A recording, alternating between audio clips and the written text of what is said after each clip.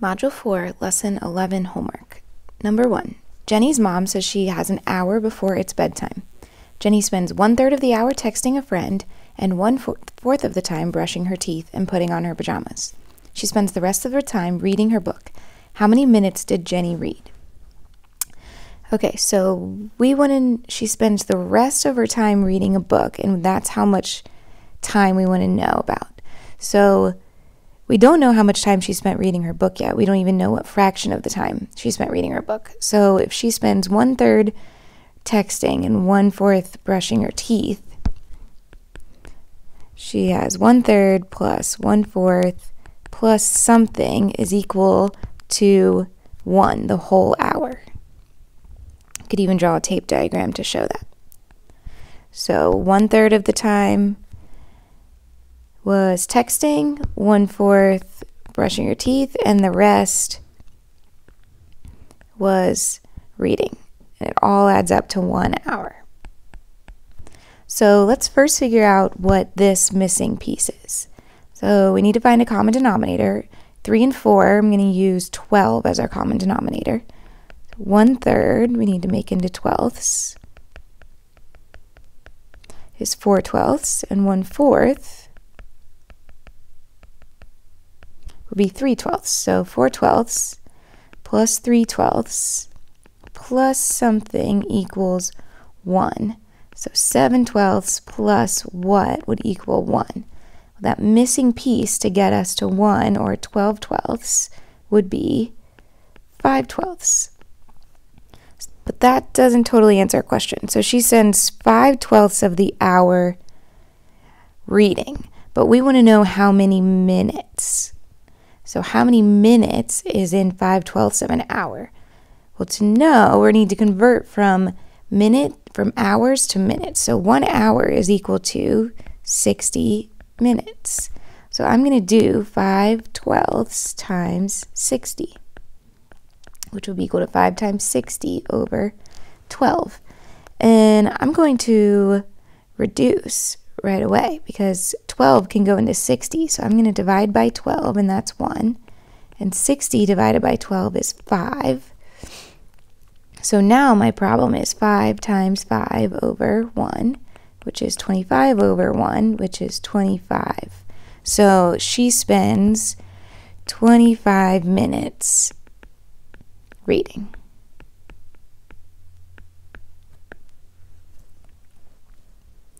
Number 2, A+ Auto Body is painting designs on a customs car. They had 18 pints of blue paint on hand. They used half of it for the flames and 1/3 of it for the sparks.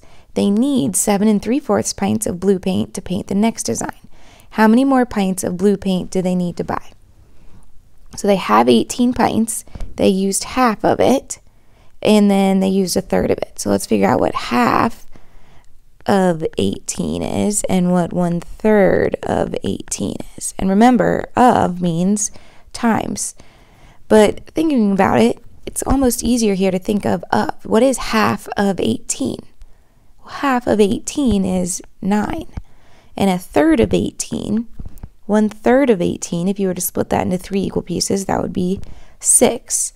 So they have, if we added those together, 15 gallons that they've used,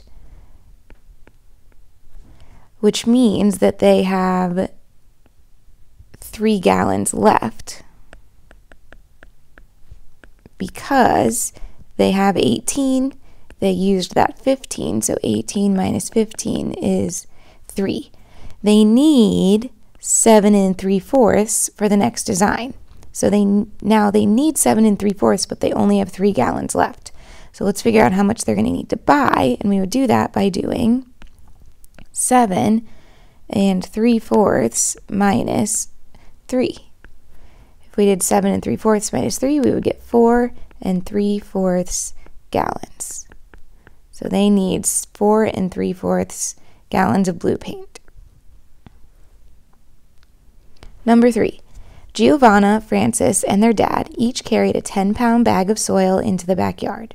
After putting soil in the first flower bed, Giovanna's bag was 5/8 full. Francis's bag was 2/5 full, and their dad's was 3/4 full. How many pounds of soil did they put in the first flower bed all together? So let's start with Giovanna. So she used, at the end her bag was still 5/8 full, that means that she used 3/8 of her bag. Francis's bag was 2/5 full, so to get to 5/5, that means that she used 3/5 of her bag.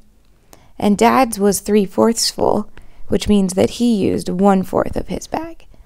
So we want to know how many pounds of soil is that. So it's a 10-pound bag. They each had their own 10-pound bag.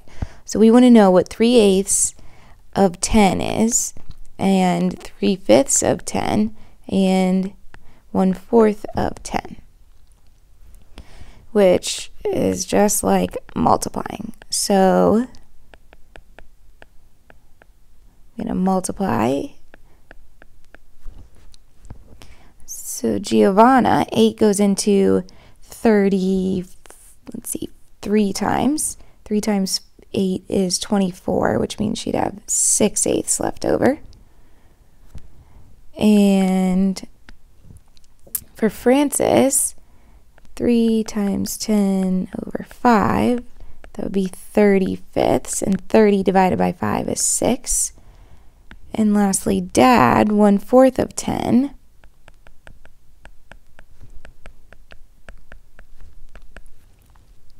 Four goes into 10 2 times, and 2/4 left over. So we want to know how many pounds they did all together. So we need to add all 3 of these together. Let's first find a common denominator because we have eighths and fourths here. I'm going to use eighths and convert 2/4 into eighths. So 2/4 will be equal to 4/8. So this is equal to 2 and 4/8. So let's add all of those together.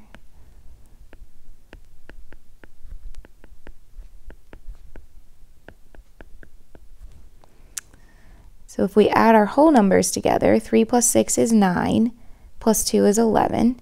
6/8 plus 4/8 is 10/8, which would be equal to 12 and 2/8, or 12 and 1/4. Number 4. Mr. Chan made 252 cookies for the annual 5th grade class bake sale. They sold 3/4 of them, and 3/9 of the remaining cookies were given to PTA members. Mr. Chan allowed the 12 student helpers to divide the cookies that were left equally. How many cookies will each student get? All right, so they made 252 cookies and they sold 3/4 of them. So that means that there were 1/4 left. So let's figure out how many were left. So let's do 252. Whoops. 252 times 1/4.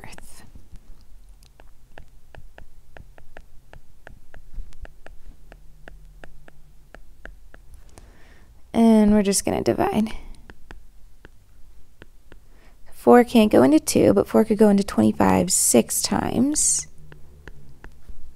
Bring down the 2. 4 can go into 12 3 times. Nothing to bring down and no remainder, so there were 63 cookies left, but 3/9 of them were given to PTA members. So of the 63 that were left, 3/9 were given to PTA members. So let's figure out how many were given to PTA members. And instead of 3/9, I'm going to make that, I'm just going to reduce it and make it 1/3. So that it's smaller numbers to multiply.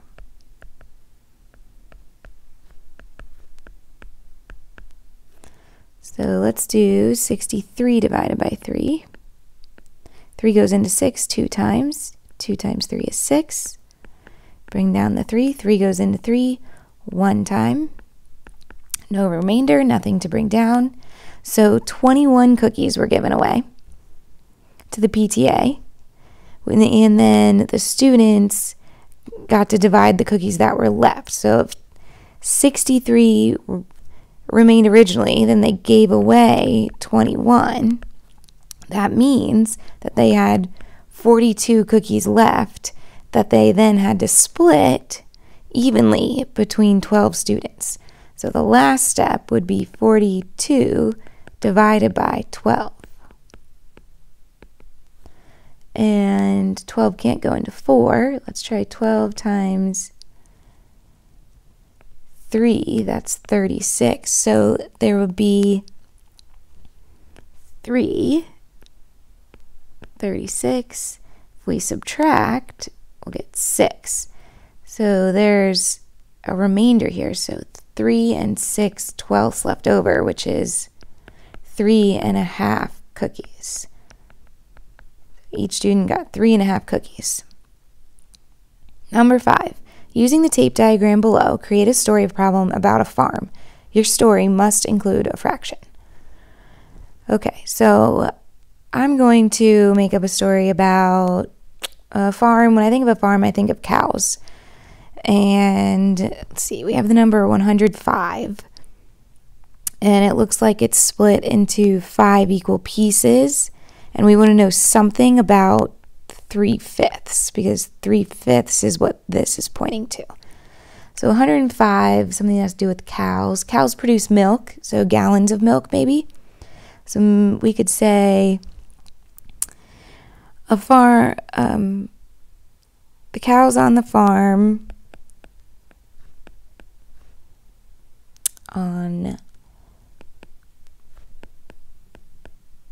produced 105 gallons of milk.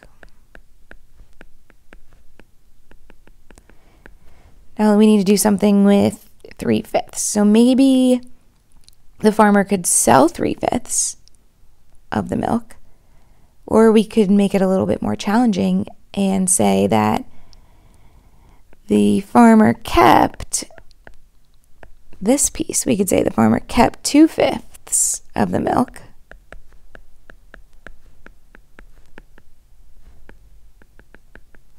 And sold the rest. How much milk? Since we want to know what this part is, we're going to ask about how much milk did the farmer sell.